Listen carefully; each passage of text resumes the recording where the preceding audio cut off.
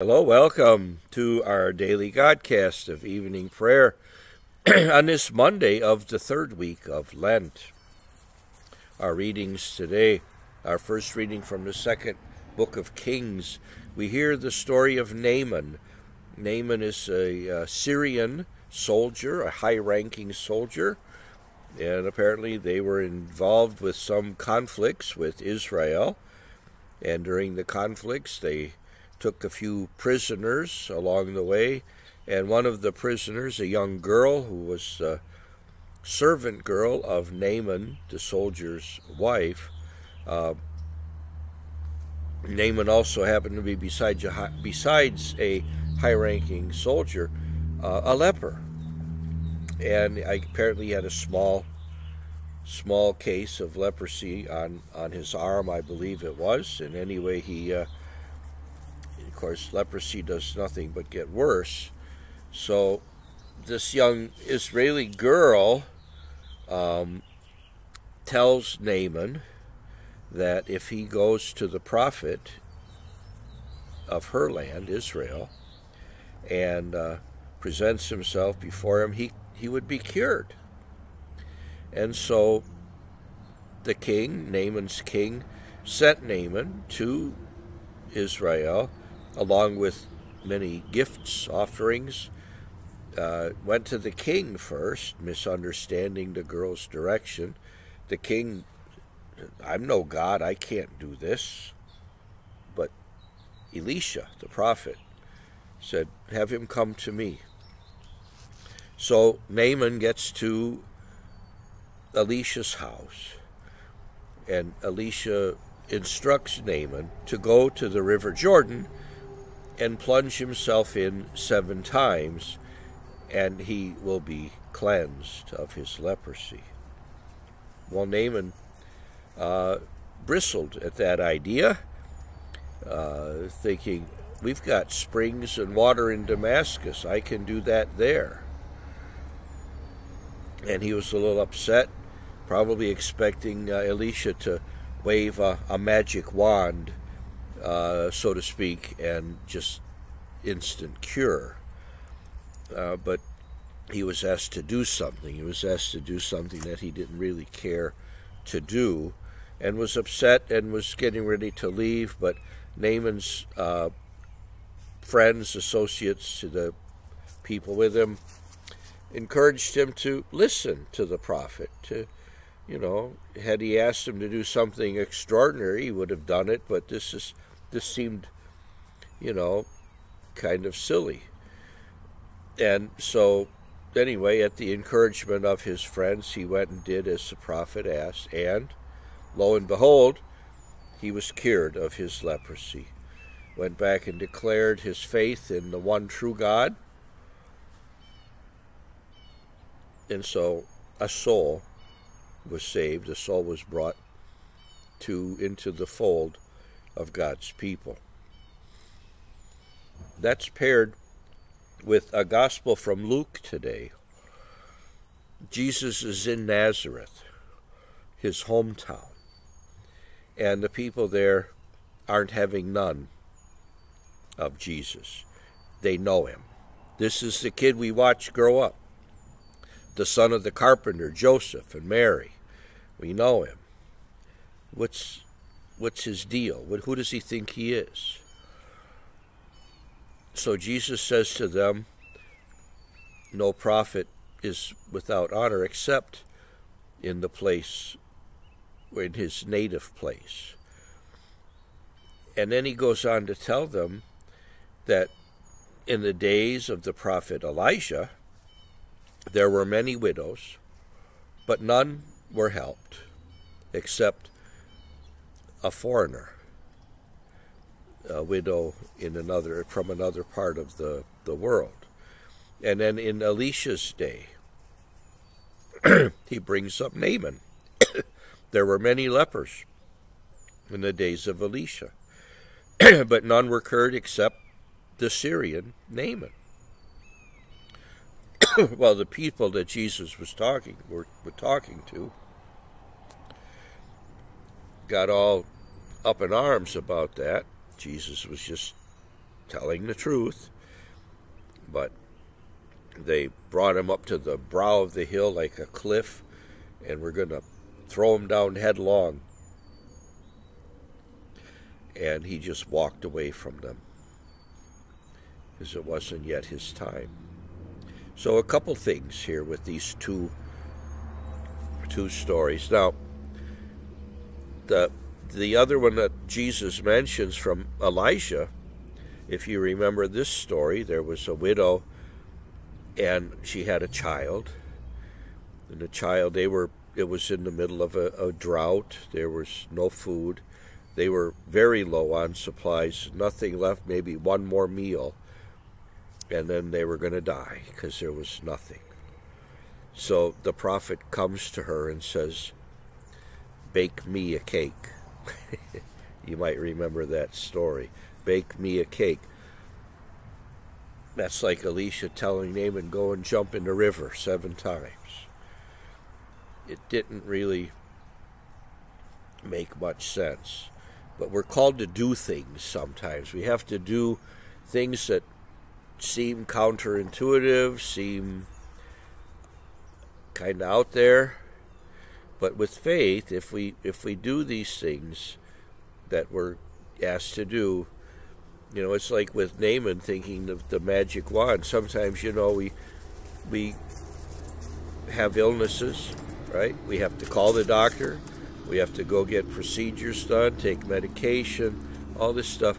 We have to participate in, cooperate with the workings of God. He gave doctors wisdom to help us. We have to have an active role in the grace we're given and share it and all that. And talking about prophets, Elisha and Elijah, we're all prophets, all of us, through our baptism.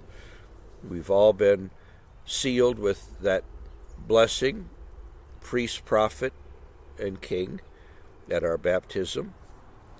And so it is with us. We have to share God's blessings that we receive.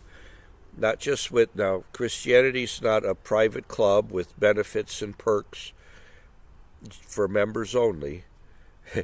We have to recognize everyone as a child of God and be merciful as our Lord and Savior, our God in heaven, is merciful.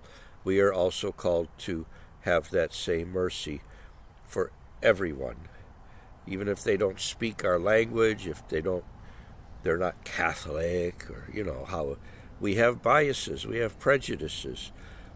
We can't. We shouldn't do that. We need to be even-handed. When we see someone in need, we fill that need if we're able. And so, the two things, being active, being participators in the workings of God, and being even-handed, non-judgmental, not prejudicial, but open to all. So today, as we reflect on these readings, let us ask for God's grace to keep us tuned in to His gifts to us, to His blessings upon us. Help us to recognize them and to share them, and to bless others with what we've been blessed with. So we pray our evening prayer on this lovely Monday, as all Mondays are, aren't they? Mondays are magnificent. So we pray in the name of the Father, Son, and Holy Spirit. Amen. God, come to my assistance, Lord. Make haste to help me. Glory to the Father, and to the Son, and to the Holy Spirit, as it was in the beginning, is now, and will be forever. Amen. Our eyes are fixed intently on the Lord, waiting for His merciful help.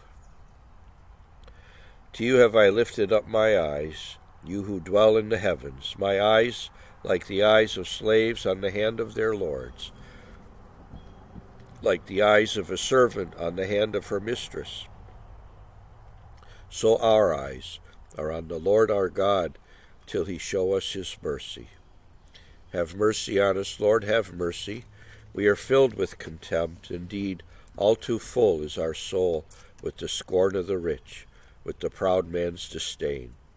Glory to the Father, and to the Son, and to the Holy Spirit, as it was in the beginning, is now, and will be forever. Amen.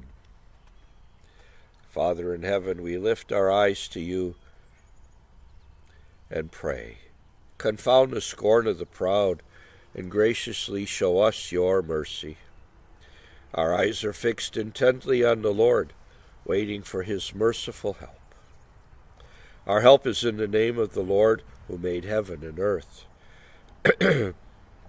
If the Lord had not been on our side, this is Israel's song. If the Lord had not been on our side when men rose against us, then would they have swallowed us alive when their anger was kindled. Then would the waters have engulfed us, the torrent gone over us. Over our head would have swept the raging waters. Blessed be the Lord, who did not give us a prey to their teeth. Our life, like a bird, has escaped from the snare of the fowler. Indeed, the snare has been broken, and we have escaped. Our help is in the name of the Lord, who made heaven and earth. Glory to the Father, and to the Son, and to the Holy Spirit, as it was in the beginning, is now, and will be forever. Amen. Lord Jesus, you foretold that your disciples would be despised on account of your name, but that not a hair of their heads is ever forgotten. In times of persecution, defend and revive us by the power and comfort of the Holy Spirit, so that we can be freed from our enemies and praise your saving help. Our help is in the name of the Lord, who made heaven and earth. God chose us in his Son to be his adopted children. Praise be the God and Father of our Lord Jesus Christ, who has bestowed on us in Christ every spiritual blessing in the heavens. God chose us in him before the world began, to be holy and blameless in his sight. He predestined us to be his adopted sons through Jesus Christ. Such was his will and pleasure, that all might praise the glorious favor he has bestowed on us in his beloved. In him and through his blood we have been redeemed, and our sins forgiven. So immeasurably generous is God's favor to us. God has given us the wisdom to understand fully the mystery, the plan he was pleased to decree in Christ. A plan to be carried out in Christ in the fullness of time, to bring all things into one in him, in the heavens and on earth. Glory to the Father, and to the Son, and to the Holy Spirit, as it was in the beginning, is now, and will be forever. Amen. God chose us in his Son to be his adopted children. A reading from St. Paul's letter to the Romans. Brothers, I beg you, through the mercy of God, to offer your bodies as a living sacrifice, holy and acceptable to God, your spiritual worship. Do not conform yourselves to this age, but be transformed by the renewal of your mind, so that you may judge what is God's will, what is good, pleasing, and perfect.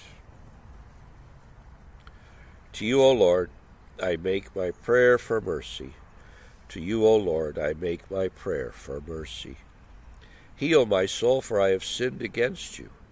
I make my prayer for mercy. Glory to the Father, and to the Son, and to the Holy Spirit. To you, O Lord, I make my prayer for mercy. Joseph, come here. Come here, Joe. Come here. Come here, say hello. Hey, baby.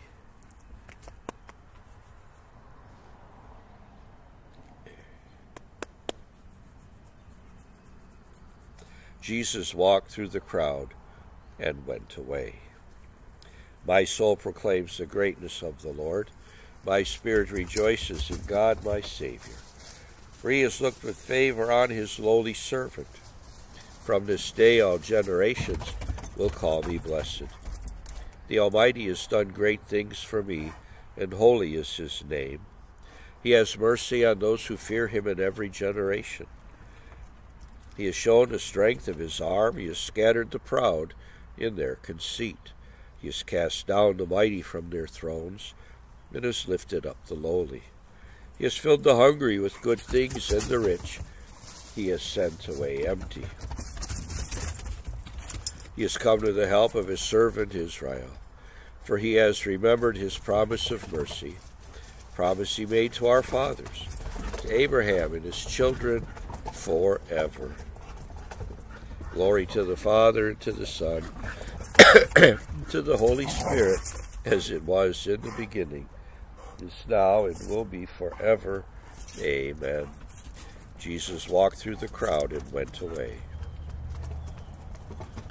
Our Lord Jesus Christ has saved us from our sins. As his people, let us call out to him, Jesus, Son of David, have mercy on us. Lord Christ, we pray for your holy church. You gave yourself up to make it holy, cleansing it with water and the life-giving word.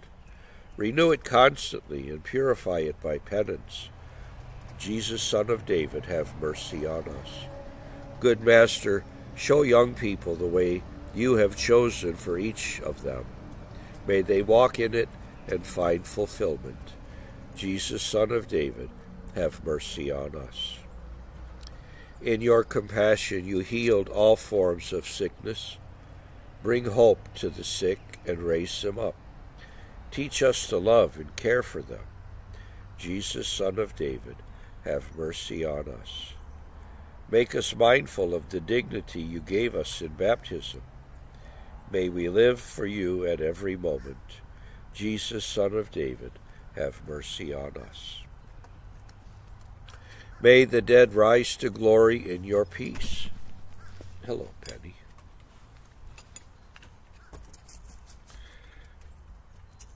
Grant us with them a share in your kingdom. Jesus, Son of David, have mercy on us. Yes, Penny, yes, yes. Okay, good girl, good girl. Whoops, careful. There you go. Remember us, Lord, when you come to your kingdom, and teach us how to pray. Our Father, who art in heaven, hallowed be thy name. Thy kingdom come, thy will be done on earth as it is in heaven. Give us this day our daily bread, and forgive us our trespasses, as we forgive those who trespass against us. Lead us not into temptation, but deliver us from evil. Amen. God of mercy, free your church from sin and protect it from evil. Guide us, for we cannot be saved without you. We ask this through our Lord Jesus Christ, your Son, who lives and reigns with you in the Holy Spirit, God forever and ever. Amen. May the Lord bless us, protect us from all evil, and bring us to everlasting life. Amen. And may Almighty God bless you all, Father, Son, and Holy Spirit. Amen. Little ball of energy, that one. So, I think I mentioned the other day I have two extra dogs and a cat for temporary. My son's looking for a new house, and they had to leave, and they haven't found a new one yet, so temporary lodging at my house. So they come with extra animals as well. It's awesome. It's been fun. And I told them they can stay as long as they can stand it. So we'll see how it goes. Pray for them that they find a home. And thank you for that. And in the meantime, we just enjoy the extra activity around here. It's what keeps us young, right? Oh, God bless you all. Come here, Joseph. Come up here. Come here. Say hello. Come on. Come here. Joe, come up. Come here. Up. Okay. I don't know where the third one is. He's wandering around somewhere. But they enjoy being outside, as do I. Now we have the weather to do that, right? Okay, I'm rambling. See you tomorrow. God bless you. Rest well.